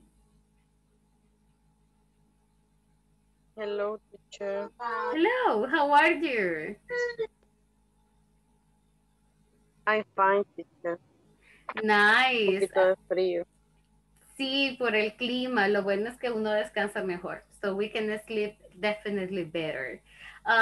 So, gracias por conectarse. Me alegra mucho ya verla por acá. I'm super happy to see you. Espero que ya todo, esté mejor. Hopefully. Con su baby también. Sí, ya, más o menos. Ok, I see. Well, tenemos... sí, ahí vamos. Ok, already. Well, le pedí, un par de minutitos porque esta es como nuestra sesión one-on-one. Me la han agendado bastante temprano, entonces quiero darle seguimiento también desde súper antes, de terminar el módulo, ¿verdad? Para que podamos ver la evolución. ¿Cómo ha sentido these modules? ¿Qué siente que le está costando más o con qué tiene más dificultades? ¿Con vocabulario, con pronunciación, con listening? ¿Cómo sienten los módulos hasta este momento? Bueno, en el módulo anterior lo que más me costó de último que fue que vimos las direcciones. Ok. ¿Y los pasados? Eso también. También el going. El going to, para futuros. Ajá, para futuros. Porque a veces cuando ya estoy como que empezando a entender uno, de repente entramos como que a otro tema, entonces ahí me... Vamos un poquito rápido, tiene toda la razón. Me confundo un poquito más. Okay. Y me hace que a veces no me concentre en uno o en otro. Me dice que tenemos going to. So tenemos el simple past, déjenme tomar nota. So going to, simple past y las direcciones. Ok, con los verbos, ¿cómo le fue? Se aprendió un par de verbos en presente y pasado. Fíjese que algunos, que como si no uno no los está estudiando, no está uno como actualizando. A veces antes de empezar un poquito la clase, doy una media repasada para hacer un pequeño refresh. Ok, got it. Ok, aparte de estos temas, hablando ya de habilidades, what do you think is more difficult for you? Listening practice, grammar practice, or speaking, or vocabulary? So, what do you think is more difficult up to now? Speaking. Like, unir las ideas, poner las palabras en orden. Like, okay. Porque a veces tal vez tengo la idea, pero no ordenar como que la palabra o como que la oración o todo eso. Tal vez sí tengo la idea, pero a la hora de quererla poner como que ahí se me hace un poco difícil. Ok. vamos a comenzar a hacer lo siguiente. Vamos a darle un poquito de seguimiento a este tema, especialmente porque la parte de speaking, ahorita la vamos desarrollando como pasito a pasito, ¿verdad? No esperamos que ya se puedan comunicar como super fluent, pero sí que vayamos agarrando un poco más de confianza al momento de hablar.